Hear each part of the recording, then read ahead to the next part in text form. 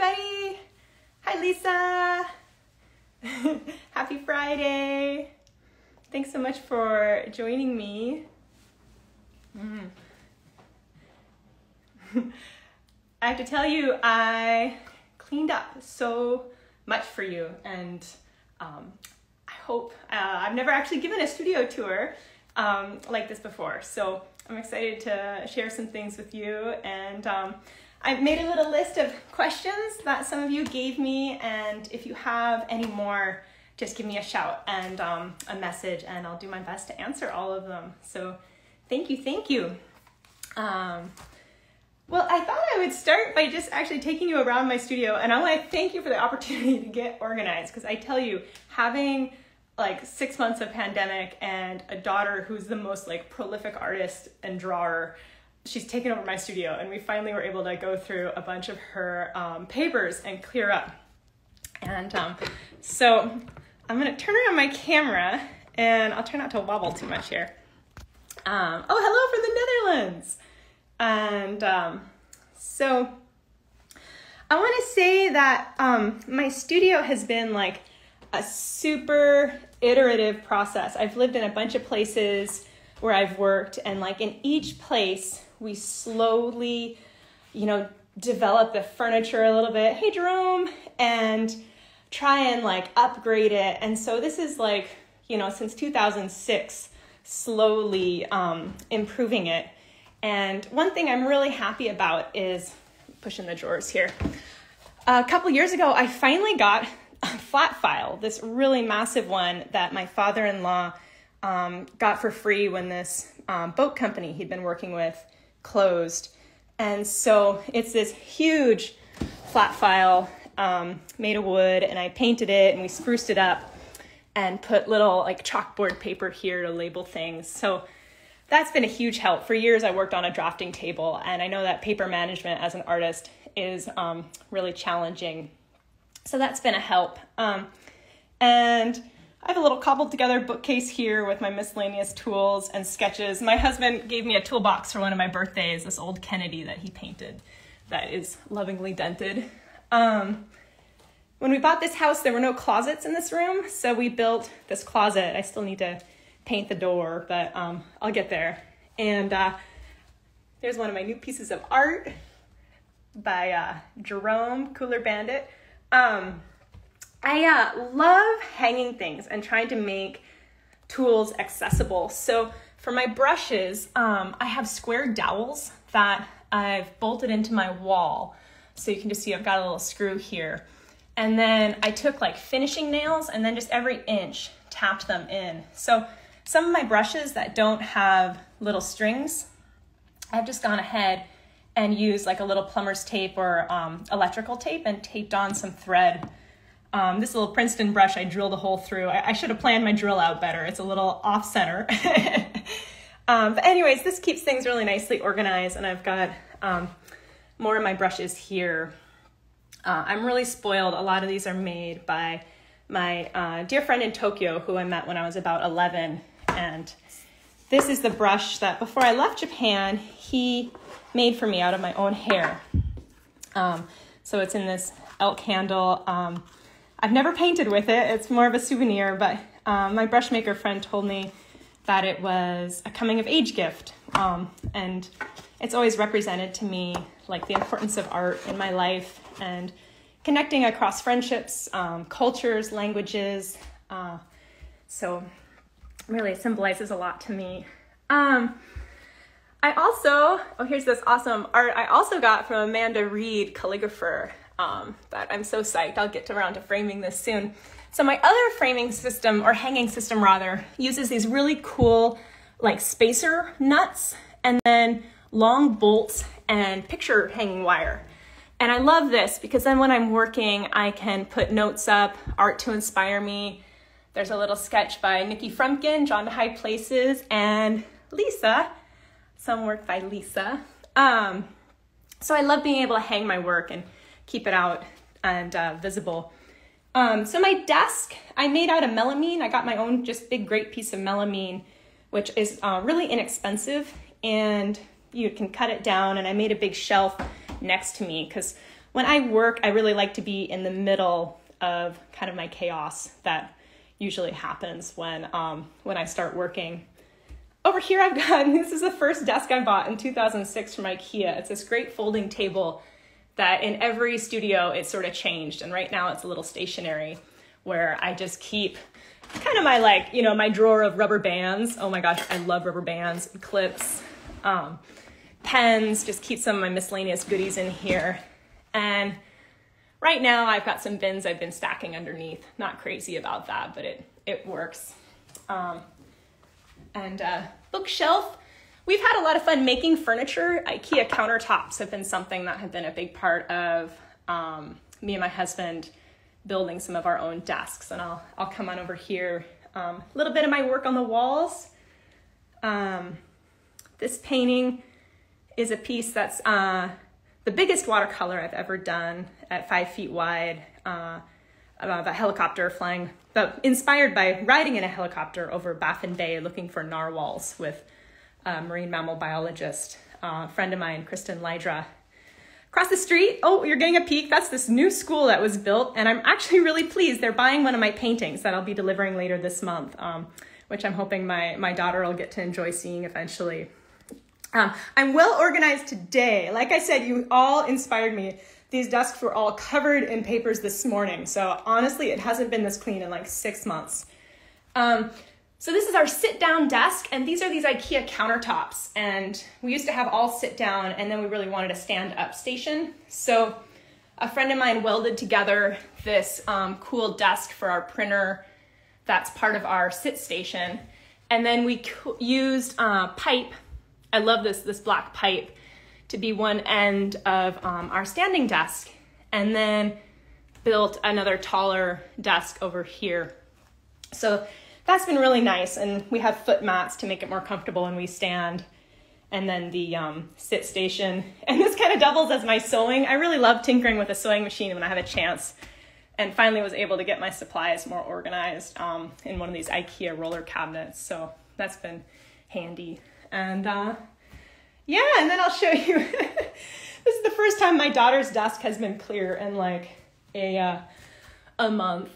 She just burns through paper and drawings, and I love them so much. She's 5 years old now. Here's a little picture of her holding one of our cats.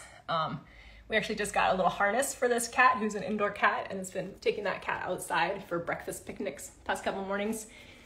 So this is an IKEA desk, and then we adapted this with a little extra like hanging bar so we could hang her pens on that for a little workspace. And then this is the back of my big table.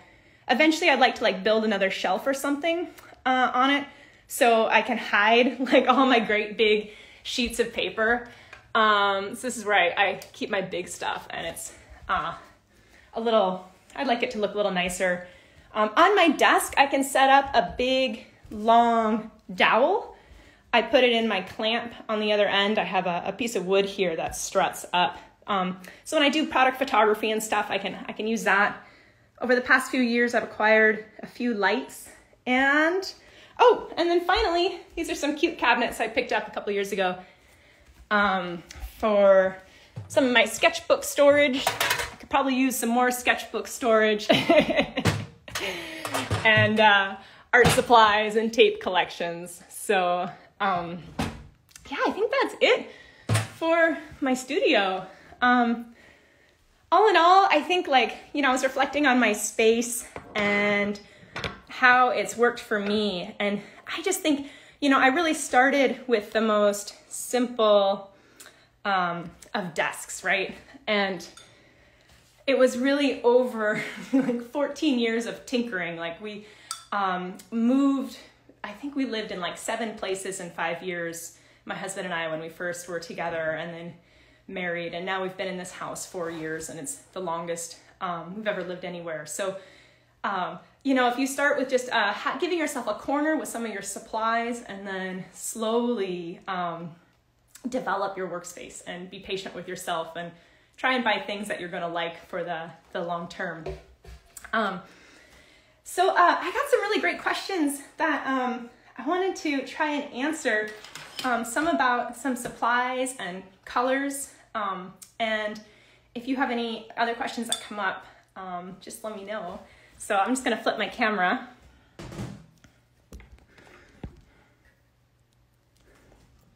Let's see here. I have a little stool my husband helped build me to stand up, so I can peek down at my camera while demonstrating. So I got a really good question from William saying, hey, do you have any thoughts for selecting a limited palette? And so I wanted to just talk through a couple tips for that. And one is that I think, these essential colors are a really, a little dirty here, fabulous place to start. Pull up my paper towel. Because you can really do so much with these 6 colors. And Lisa Spangler at Side Oats put together this really cool color guide, collaborating with a few artists. That's a fundraiser for social justice. And she's got, you can check out a whole range of mixes that you can do just with these 6 colors. So if you're starting out painting, I think there's a lot of value in starting with a limited palette of 6 colors, or even taking yourself down to 3 so that you understand how to mix them. So starting to mix, say, a brown, you get your orange, and I'm seeing some good questions. I'll get to that in just a minute. Get your orange, and then go to a blue, or mix in a blue, the complement. So that'll start to get you your ochres and umbers and neutrals. And once you understand to do that, how to get these neutrals of siennas and umbers, or even a black. I showed a couple, maybe it was last week, how to do a phthalo blue plus pyrrole scarlet for a really sweet deep gray. So then you can start adding in colors for convenience, like a sienna. So this sienna color, now you don't have to take the time to mix sienna. You've got it as a shortcut color. So that could be any sort of brown that you are, drawn to, one that maybe granulates more, or one that is just a straight up brown or ochre. And then similarly, once you've gotten comfortable mixing some greens, maybe you'll want to add in a shortcut green for when you're out sketching. So, here's just mixing a simple French ultramarine together with yellow. And you can skew that green more earthy or brighter. And once you're comfortable with that, here's a pretty classic green of sap green that you can start carrying. And other shortcut colors that I think can be really convenient, a little neutral tint for sketching.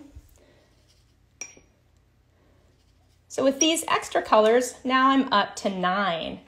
And then again, you might just think about something else fun. Maybe it's a purple, maybe it's adding in a buff titanium or a white gouache, so you can get some of these sandy colors, and give yourself a set of 9 to 12 basic colors. So that's a few tips just on some thoughts of developing your palette. So a couple questions. Oh, sorry about that. I didn't realize my was off screen there. Here's that pyrrole scarlet and phthalo blue green shade. Green roll on the side of my desk. When I work, I really like to prop up my paintings if I'm working larger so that paint can flow. So I keep a few objects. This happens to be a beautiful object my father gave me from his oceanography studio. It's a glass, kind of a magnifying glass, and it's just beautiful. I'm a little bit like a crow. I'm drawn to having sort of beautiful, interesting objects around. Similarly, I have, for larger work, I keep a few big chunks of wood. Our previous landlord had these gorgeous beams that were reclaimed, and he gave us some chunks that were varnished and really beautiful.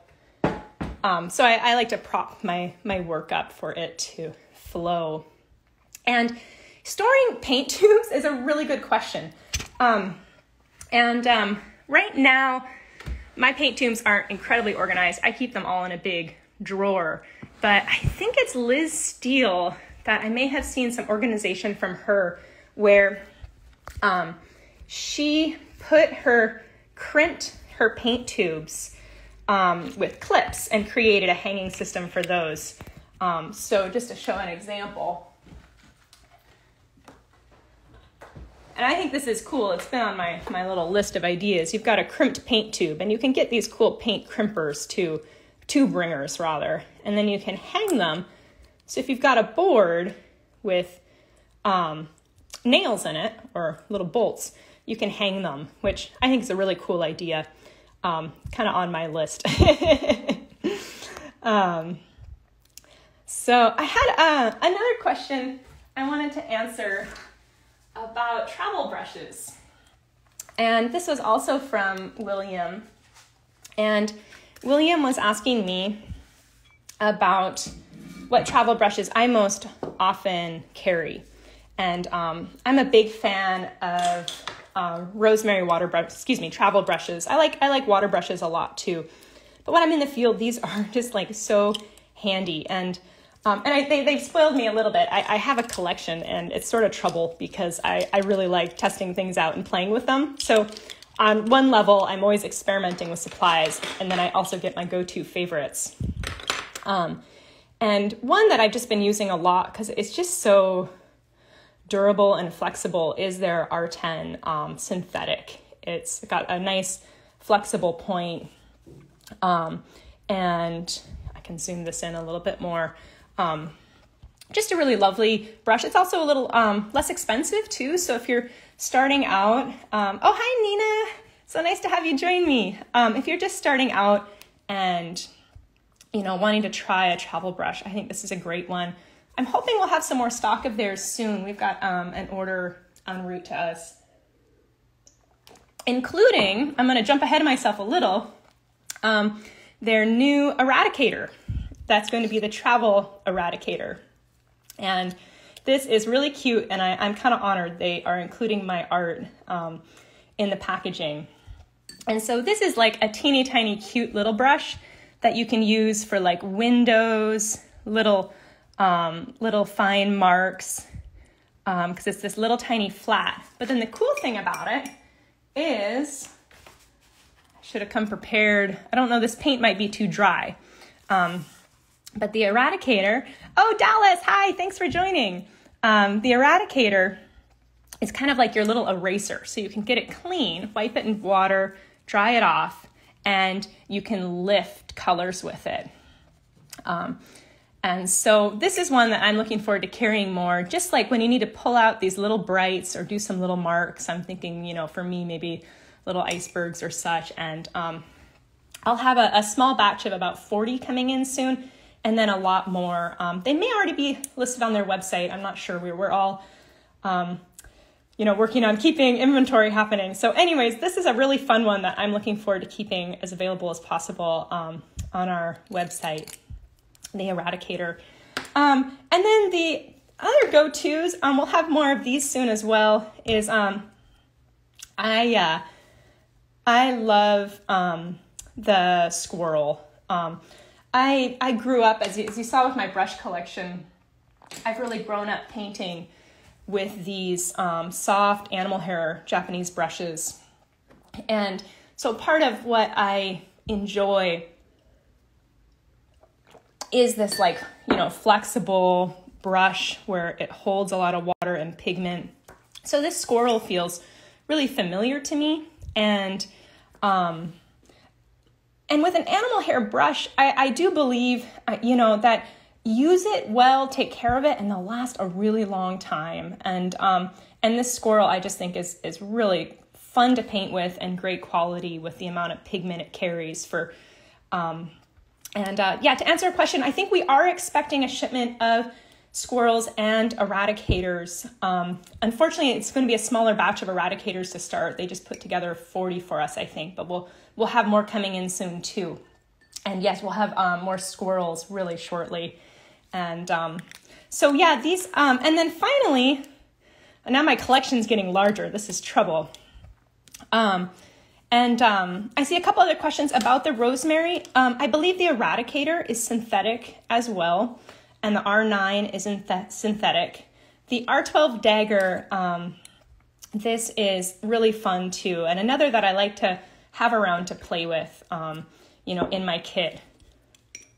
I guess I stuff a lot of these into my kit is what it's starting to look like, and I should pull out my Art Toolkit and show you. But this is just a fun brush because you can do these little angles, like kind of use it as a stamp, push it down, pop it up,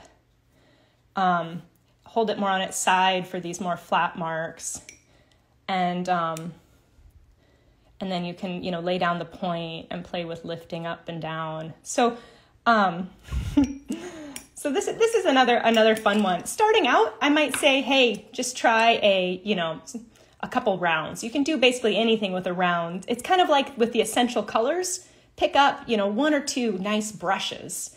And then as you get to know what you're doing, you can go for a couple fun specialties. So I'm going to have to pull out, we've got the bigger dagger too, which is just cool as you scale up to work bigger. And I need to check our stock on these. And let's see, Dallas, I don't know yet the price. I don't have it in my head of the squirrel. And that's a great question. I'm not 100% certain the Eradicator is synthetic. I'll check on that. Y'all are keeping me honest. And yeah, the R5. Where is my R5? Did I not? I might not have. Oh, here we go. So this is another one of those specialty brushes that I'm partial to, but it's kind of like those extra colors, like get to know how to mix your green and then see if you'll enjoy, having something like this that really does carry a lot more pigment and can do these really fun long lines, fine lines. And I've been enjoying this with doing like little studies of plants outside and things there. And this one also, similar to the squirrel, carries a nice amount of water and is flexible. So again, it reminds me of some of my experience with Japanese brushes that I've grown up painting with. So let's see here. Oh, I saw a great question back there about the lifting, if lifting works better with certain pigments. And yes, so let's see here. I should grab my color guide. Hang on one second. Let's see what I'm looking for here. So this is the sort of thing you only really need to do once with your paints. And if you take workshops with me, I usually pull this out to show off too, which is just to explore the properties of your watercolor paints. Because watercolors can be staining versus non-staining. That means how much they stick to the paper. Phthalos are kind of notorious for being more staining, and a little bit of phthalo goes like a really long way. So here I laid out these swatches of color over a big black Sharpie line I made, because then you can also see their opacity, because that's another property of paint, how much they sit on the surface. Let's find a really opaque one. Here's this Winsor & Newton oxide chromium. That's basically like gouache, or this buff titanium that really sits on the surface. And then with the staining, I lay down some tape on either side and used paint brushes and like a sponge and really tried to scrub it up. So lifting will work better with pigments that are less staining. It's going to be really hard no matter what you do to pick up phthalo blue. Cerulean blue pops right off the page there. So checking in on my questions. I had a great question from, let's see, maybe I'll just pop back up here and say hello to you all.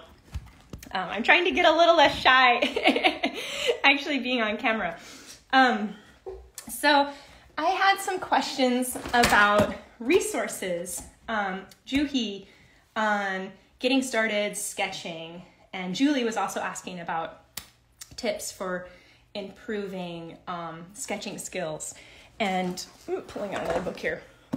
I've been having a lot of fun sharing, and we'll be doing this for, and yeah, I'll be archiving this along with our other live demos. I've been enjoying taking a look through my bookshelf and sharing some of my favorite books, and I'll continue doing that because I think, picking up one or two nice books. Oh, and here's, oh good, thanks for the commentary on this synthetics and rosemary. Having one or two good resources, I think, can be really inspiring. I've accrued a bit of a collection over the years, and one that I just really like for like watercolor painting that I'll be featuring soon on our feed is this Complete Watercolorist Essential Notebook by Gordon Mackenzie. I've had this book pretty much since I started painting, and it just is a terrific resource for different brush techniques and washes and different subject matters, a little more landscape focused.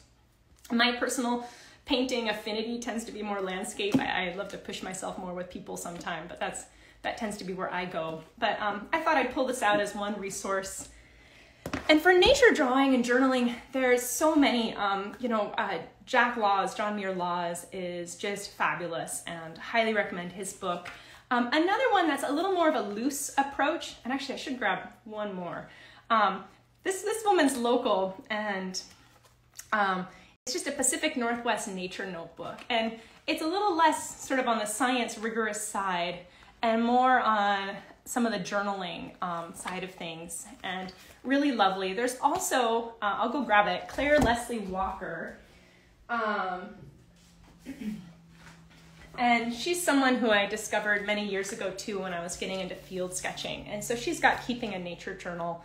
And so I'd say she's sort of in between Jude Siegel and John Muir Laws as a resource of a little more journal-y versus really bringing together the art and science and observation. So I hope those resources help. One thing too I think about is just practice. Drawing is one of those things that the more you do it, the easier it gets. And it kind of like a muscle you flex. And I do think a really wonderful spot to start can be with figure sketching and gesture drawing. I'll hold up this Pacific Northwest book again. This is a Pacific Northwest nature sketchbook by Jude Siegel, and in the coming weeks too, I'll go ahead and give this a shout out on our feed as well. It's a beautiful book. But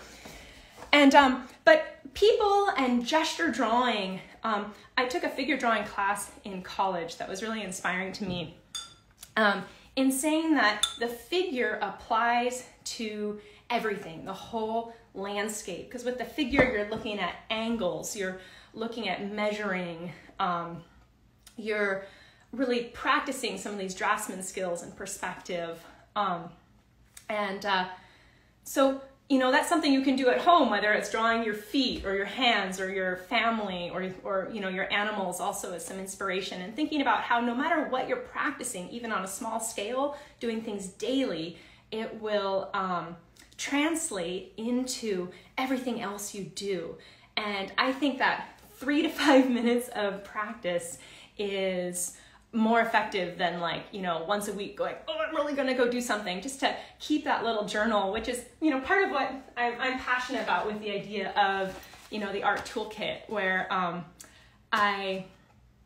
this is really my carry everywhere kit. So even if I have a few minutes, my sketchbook is a place for me to not worry about things being perfect. Here's at the beach, I was just looking at some color studies of just the water and messing around. And so I'd say just giving yourself permission to mess around every day really helps with that, that practice and starting to develop your voice and seeing what materials and subjects really resonate with you. A couple other questions. One was just saying, have you ever thought of a collaboration with Case for Making? I have such a friend crush on Case for Making. I'll have to reach out to them sometime. Thanks for the nudge. I totally welcome suggestions from all of you as well. If you, have any artists or, people in mind that you think might be interesting to collaborate with or feature, just, send me a note. And that's been to me one of the upsides of this challenging pandemic is I've really just felt so much more connected to all of you in this sense of community that's really meant a lot. Okay, a couple other questions. I think I'm going to jump to a little bit of talking about some of my expeditions, and pulled out a few sketches. Let me just clear my little brush collection here, and I'm going to flip to my desk. And whoops, sorry about those lights up there. And I had one other question too, just about the palettes before I put these away. Of someone asking me if I've ever had problems with the paints running off of my palette. And I haven't. I think part of it may be, oops, I've got a little tape on that one so it wouldn't scoot around, is I really like to clip my palettes. Oh, here's me messing around with my brush pen. When I work, I often keep my palettes a little bit inclined, and I like that they can be clipped to the side of the sketchbook I'm not working on. So sometimes I'll get a little collection of water down here, but that hasn't run off the top.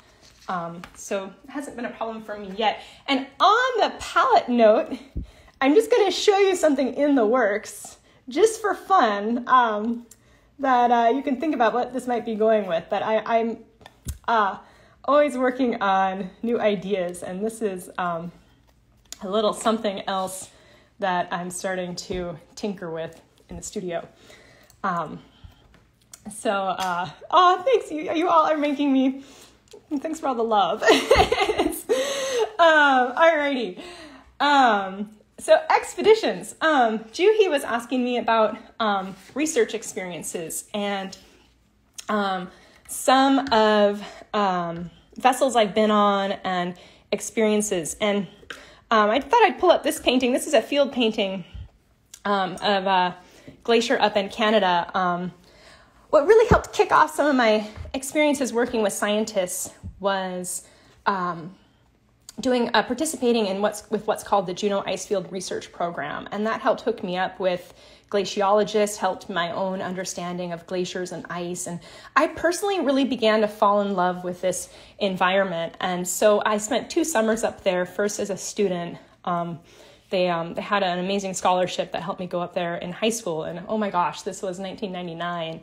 And then I went back in 2003 as an artist in residence and staff member to support the program again, and big inspiration. And this particular piece I did afterwards with one of my friends from the program, Matthew Beadle. So we went up, this is called Castle Glacier. We were up on a lookout looking at it. And in the field, I love ice, some of the exploring the forms. This is a sketch from 2007 of Mount Baker. And let's see here, I'll zoom in a little here. And so this was, I've done some local work with scientists. I got to go out with some glaciology teams monitoring the North Cascades Mountains, one with the National Park, and then another with this North Cascades Research Project that's just about to embark on another season. And spent time on our glaciers as well with a really wonderful program called Inspiring Girls Expeditions that's targeted to give underprivileged girls an opportunity free to learn about art and science and some sort of outdoor pursuit. It started out with glaciology. I've done helped with their kayaking program up in Alaska, and they've got rock climbing now. So really, really wonderful. And working with scientists there. A big mentor of mine is a woman, Erin Pettit. She is a total inspiration of glaciologists and working in Antarctica, Alaska, and doing so much for education. I was thinking about vessels, and I don't have a lot of sketches of vessels, but one thing is I love sketching transport. Like, I really like sketching planes and helicopters. And like the process of how we travel really interests me. And this is one particular helicopter. The pilot said, well, hey now, it was one they were working on. He's like, don't just sketch the broken helicopter. But it wasn't broken for long. And this particular sketch was when, on my first trip after college, I had a fellowship to travel and paint, and spent about 3.5, 4 months in Greenland. So I was kind of hitchhiking helicopters with some diamond hunters, prospective diamond geologists. And it's kind of another story how I got abandoned overnight at a diamond hunters camp. needless to say, I was glad to see them come back. This is one of my favorites. This is a painting done on toned paper of a twin otter on that same trip, on red paper.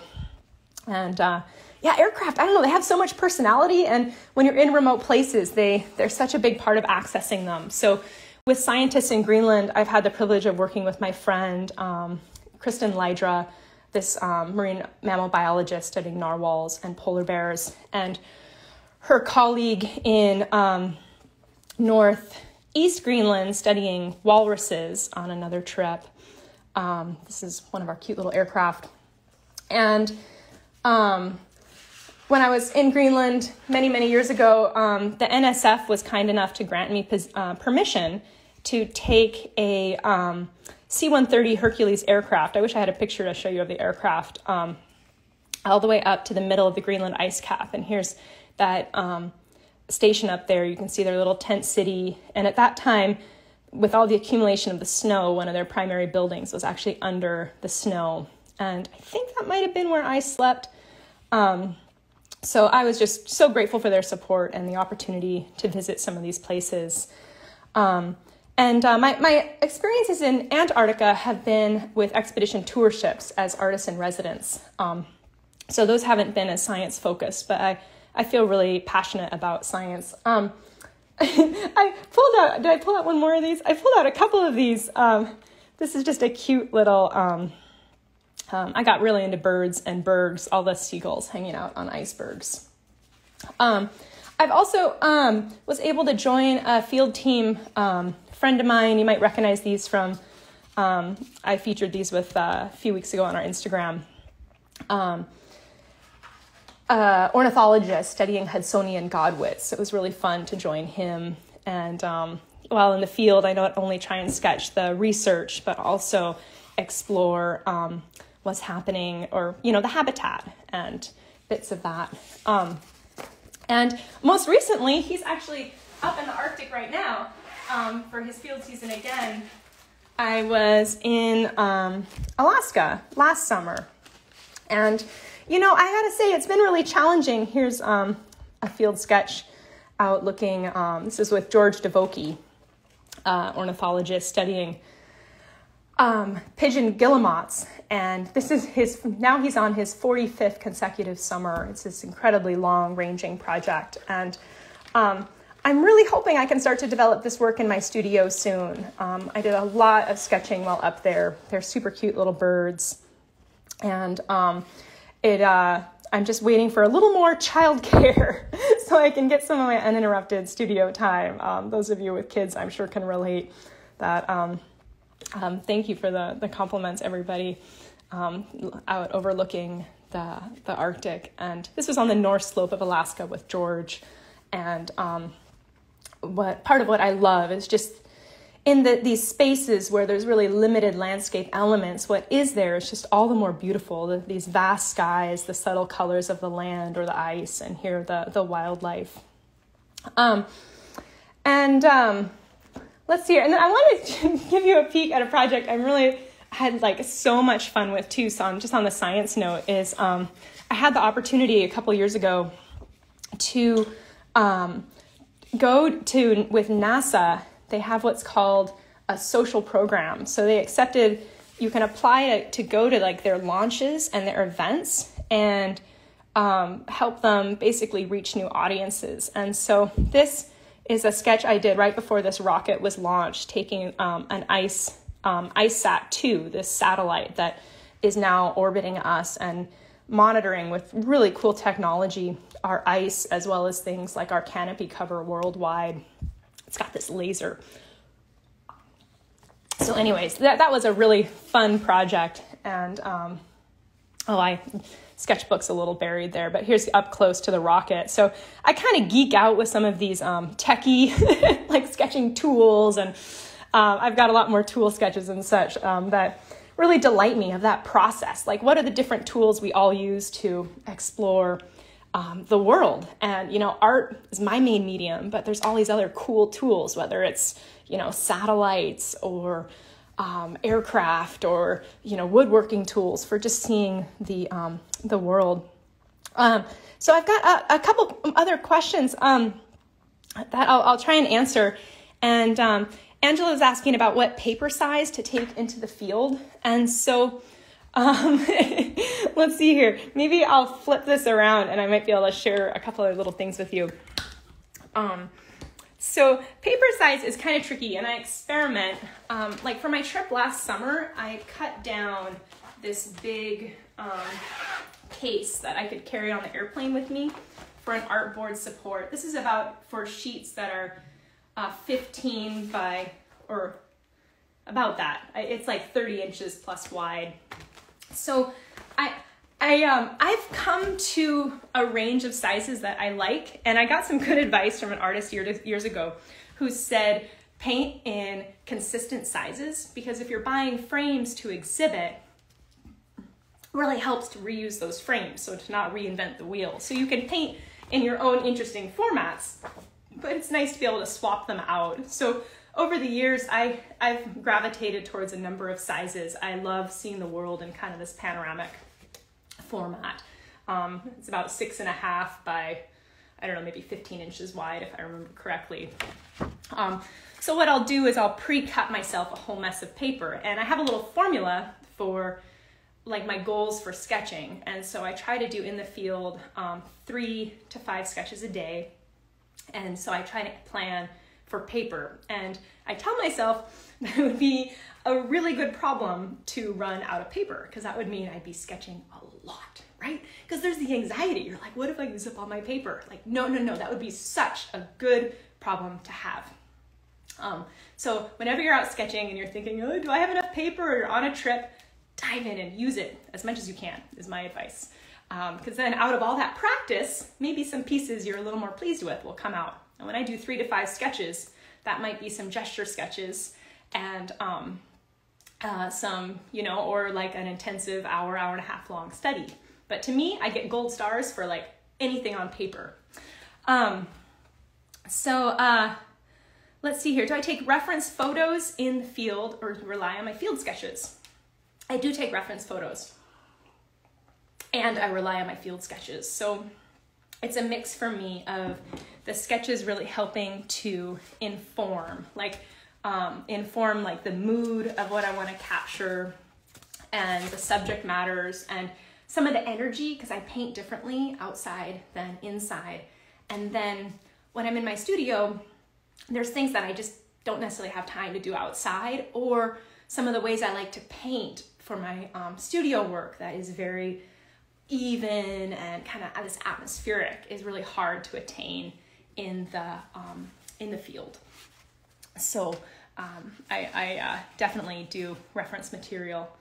When I pack colors for expeditions, so depending how long the expedition is, these I really love this set. You've seen them in photos probably, and it's my set of warm and cools. That's way more colors than you actually need, but when I go on a trip, I often like to take a few extra in case I encounter some new palettes and want to play with something new. I'll sometimes carry some tubes, like white gouache. I really like to have a little fresh gouache because it can be a little juicier. And someone was asking me about what paper I work on, and this is even dating back to 2005. And this is Coryell-Martin paper, Mitientes. I never know if I pronounced it right.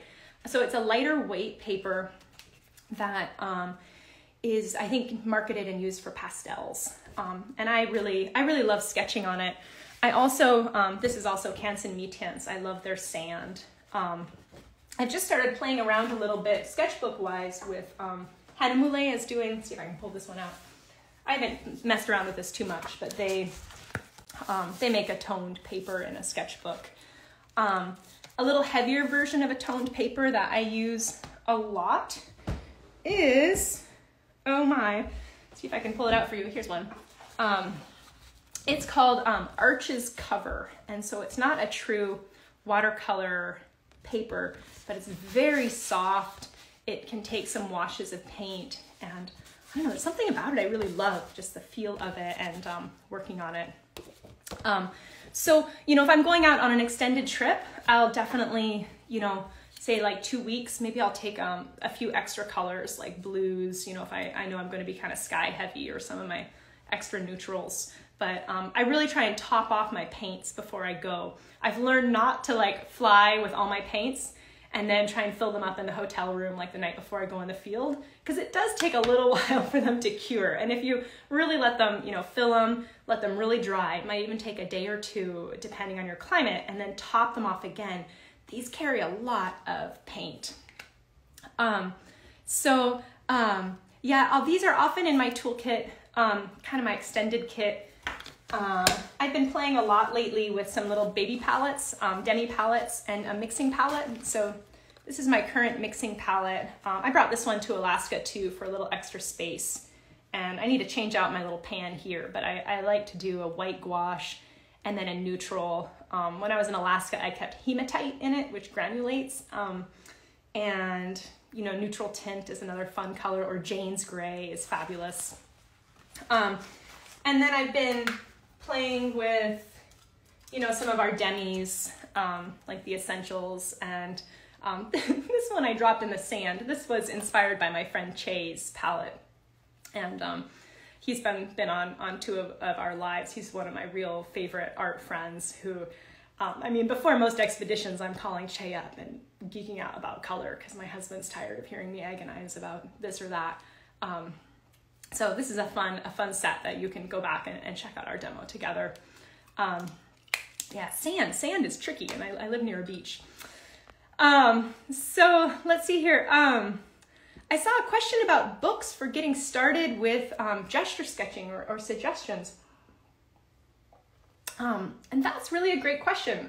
You're going to get a little sneak peek at a book that I like, and I'm planning on featuring this one in our feed too. So here it is now. This is Sketch Now, Think Later by a really cool urban sketcher, Mike Yoshiaki Daikubara. And what I love about this book is he really focuses about like just diving in and some of that gesture and not worrying about getting things right, and that practice of just having your pen ready, your paints ready, and going out. And now I have to show you a sketchbook of mine. Let's see. I just tucked it away. So his book, the Sketch Now, Think Later, was a big inspiration for me for my NASA sketchbook that I did last year, where in about 4 or 5, I think it was 3 to 4 days, I filled up this entire sketchbook. And from sketching introductions to the scientists, learning about the satellite, to being told that I couldn't sketch because we were in top secret areas. They said no phones, no photos, no radio devices, and I thought, ha, I've got my sketchbook. And everyone's like, go Maria, I was the only person sketching. They're like, you've got to record everything. And then we get into this one room, and they called me out, and I had to pack up my sketchbook. But this was a cool one just because I really was just carrying my one sketch pen and then my Art Toolkit. But 90% of the time I was just sketching standing up with my sketchbook, my palette clipped to it, and my pen and my water brush in one hand and a little paper towel, and just like flying. And it was so fun. And I was really letting go of perfection. And that's one thing that I think that book, Sketch Now, Think Later, is a good inspiration for. Oh, thanks for all the encouragement to put together books. I'd like to. I have 2 little books that maybe I should make available again. I'll get a little peek for you. This is one I put together years ago called High Latitudes, that just includes a few of my sketches from Antarctica and Greenland, and let's see, I think I've got a cute one of penguins in here. Here's Emperor penguins being artists in residence. This is on the Kapitan Khlebnikov. That was one cool vessel, a big Russian icebreaker. And then Falling in Love with Arctic Terns, another passion of mine, traveling between the Arctic and Antarctica. This one is my catalog for the Imaging the Arctic show. So it And it was an exhibit I put together with my scientist friend, and then we brought in another really amazing photographer called Tina Ipkonen. So this had a lot of my paintings, both studio and field, that I put together from the trip. So, oh, good. Well, thanks. I'll take a look at actually putting these on my website in a visible spot. I really appreciate the encouragement. And I saw one other question about my art board, and I'll give you a peek at that and then tell you about a little something I've got that I'm kind of testing out. So my art boards, let's see here. Oh, here we go. So I do use art boards, and I make these out of what's called gator boards. Gator board is this really cool, here's one not taped up. It's like foam core, but it's like super durable, and you don't have to apply varnish to it to work on it. So I use this exclusively for my art support now. I used to have like wood, but it was way too heavy, and this is brilliant. So I have a number of portfolios I've made using book cloth tape, and then it opens up, and then I have these little like flaps. My husband made this for me before one of my big trips. One of those, night before the trip, let me try and finish something for you sort of things. And then it's got elastic. And so what I'm just now testing out is I've ordered supplies for like an 8.5 by 11 little kit. That would be like some book tape, some of this really nice cloth tape I use, and 2 gator boards, 2 rubber bands, and then a little like zip sleeve for it. I'm doing a little prototype run. If I have some extras, I'll put a little note in my story, or if you're really excited about this idea, maybe send me a direct message and I'll add you to a list.